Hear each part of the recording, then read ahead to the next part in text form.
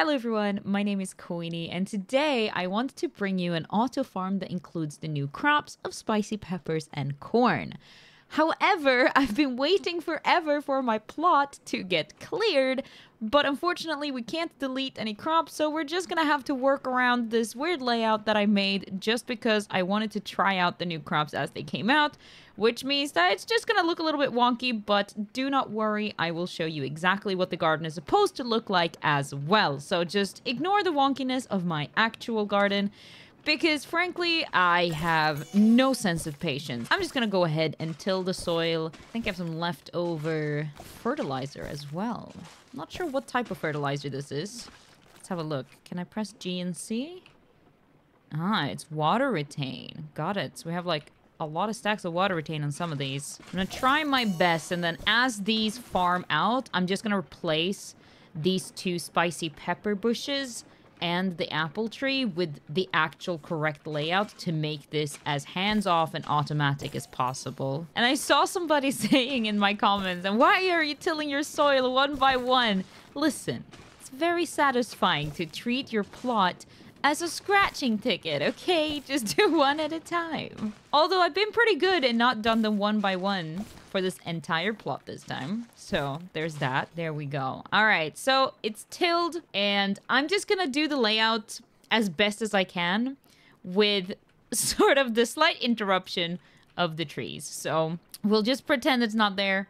And actually, with this layout, I'm just realizing, because I need to utilize these corner squares where the tree are, we won't be able to plant our spicy pepper bushes where they're supposed to go, because they're supposed to go on these 4 squares right here and these 4 squares right here. So we'll just use these ones for now, and then as soon as the tree is gone, I'm just gonna leave this space open so that we can get our chili bushes down as soon as possible, right? So let's plant the rest of the garden at least. Let's set it up for success as much as we can. So we obviously need some corn seeds.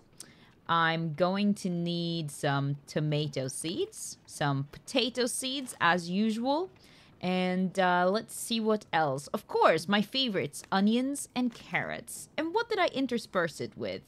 Rice is my chosen crop to mix it up with. So corn and rice both gives boost amount to the amount of harvest. So you can kind of switch between corn, wheat, rice, however you see fit, right? But because we want to use the new crops, I've chosen corn and then rice because I just really like rice. The total amount you're going to end up using, so I always keep stacks of 30, but for some reason corn stacks at 50, which is strange. I don't know if that's intended or not, because no other crop stacks at higher than 30, I think. Maybe chili does, but I haven't quite gotten enough seeds to try if they stack higher. But the actual amount you're going to be using is 15 tomatoes, 12 potatoes, 5 rice seeds, 19 carrot seeds, 15 onion seeds, 7 corn seeds, and 2 spicy pepper seeds. Now, as I said, my current lot is not quite equipped to do this layout fully, but we're just gonna do our best until these guys are harvested out. And as I said, I'm gonna leave some empty space for my future spicy pepper bushes right here in the corners, and then we'll just fill it out as and when. So, first off, my carrots and onions in the first row. Then we have the tomatoes and potatoes. And I know that tomatoes are not like super popular anymore since they nerfed the amount of seeds you get from like the seed investment, which is a bit of a shame. Still don't quite understand why that was necessary. There's a lot of choices that I don't understand why they're necessary, but hey, I'm just a content creator. What do we know? Next up is some corn and some rice. So it's actually just gonna be 1 corn and 1 rice, because then there's gonna be my chili bush here, or my spicy pepper bush is gonna go here. We're just gonna keep on planting the rest of the row here with the crops that we've chosen. On this next one is gonna be onion and carrots, so let's see where we start. So we're gonna start with some carrots down here. So at the moment we can only fit like a little bit. There we go. Again, we are leaving some space here, so just gonna plop down my onions. There we go. And then I think it looks like it might be time for more tomatoes and potatoes. So we're gonna do that. Again, we don't quite have the space necessary. So we'll just do our best. God, I really wish that they would have come out with the crop removal. That would have been so helpful because I'm kind of over the apple tree. And I definitely regret placing down my spicy peppers. I was just so excited when I first got the seeds, you know. I was just so excited to have them in my gardens. I just immediately planted them wherever there was space in the moment. And now we're stuck. So, yeah.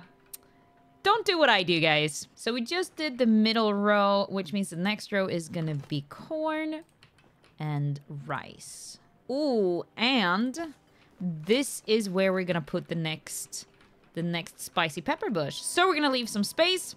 And then let's see here. Because of how the layout is going to be, it's going to look a little different in some areas. So there's going to be rice here. And you'd think that there should be corn here. But actually, there will be an onion. The reason for the onion being here is because otherwise we would miss out on the weed removal. Like the automatic nature of the plot would then be slightly hampered. So we need to kind of spread it out just a little bit. But we continue on. So next to here is going to be the carrots and the onion layer. So we'll start with that. I think I can just go pretty much all the way down. Of course, making space for my chilies. Yes. Then we're going to get this one. Oh, and I do need a rice plant here as well, because I forgot to put that in. And then more onions on these spaces there.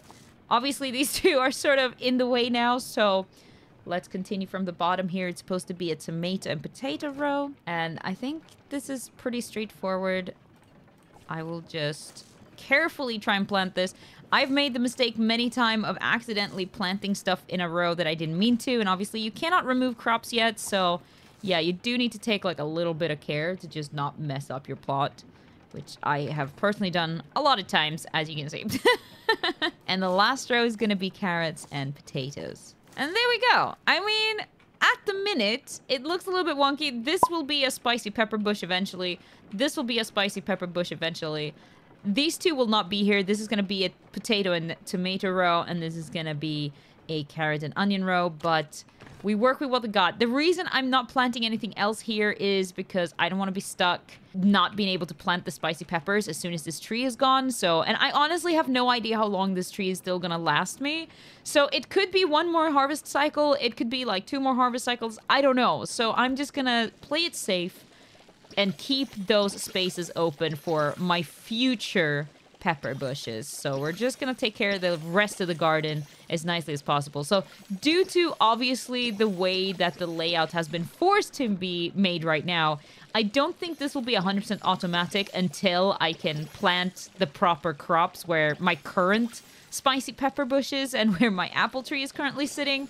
But as usual, the layout for this is absolutely 100% automatic. Once you get all the crops in the correct places, it has 100% water retention and 100% weed prevention while letting you harvest the brand new crops. This layout will be pretty profitable as well, actually. Over the 15 days, the calculation is that we're going to get over 31,000 gold. That averages out to about 2,000 gold a day.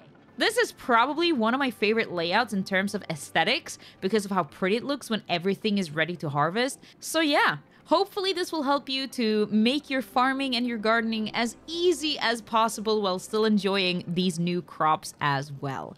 Thank you so much for watching, everybody. I hope you have a wonderful day, and I'll see you in the next one. Bye!